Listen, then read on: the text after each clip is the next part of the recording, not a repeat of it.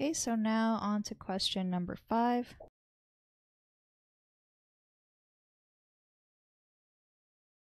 When an ionic bond forms, which parts of the atoms are directly involved?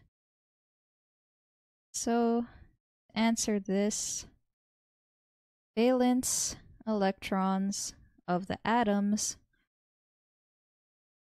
are directly involved.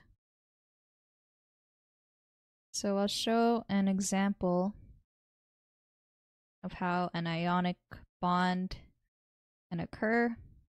So let's say we had sodium chloride, and we start off with our 2 atoms.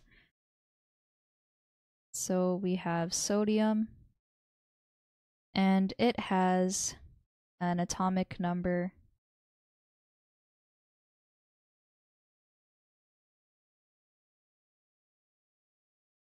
equal to 11.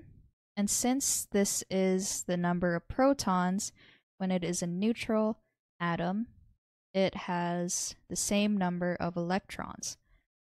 So when I draw out my neutral sodium atom, I have my 2 electrons in the inner shell, and then I'm going to draw my 8 electrons in the next shell.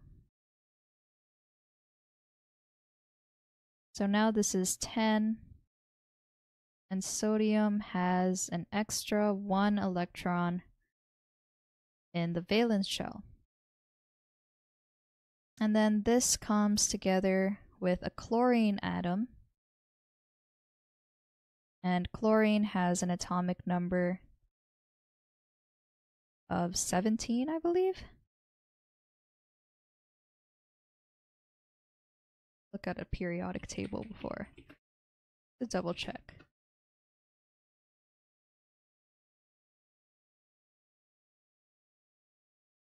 Yep, so 17.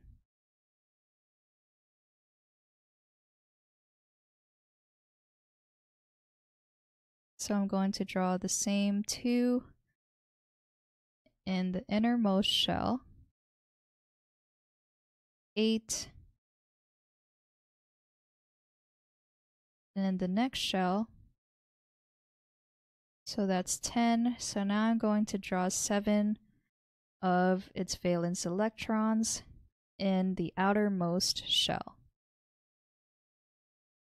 So now you can see that in order for sodium to have a full octet in its outer shell, it wants to donate one of its electrons.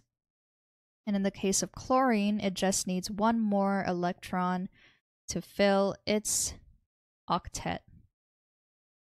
So in the case of an ionic bond, a sodium atom donates one of its electrons to the chlorine takes the electron, and that's how ionic bonds are formed.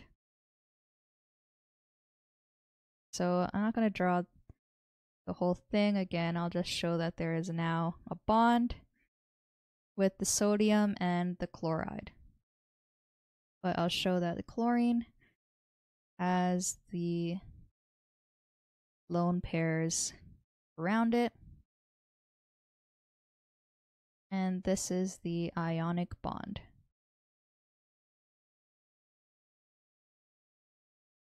And you can see that the inner electrons didn't really partake in the reaction. They all kind of just stayed the same, and only the valence electrons were directly involved in forming the bond. So the junior tutor said that when ionic bonds form, the outermost electrons are the part of the atoms that are directly involved. Ionic bonding is defined as the complete transfer of valence electrons between atoms.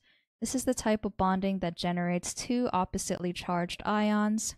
Since valence electrons are the outermost electrons in an atom, it is the part that is directly involved in ionic bonding. Yep, so this solution is correct.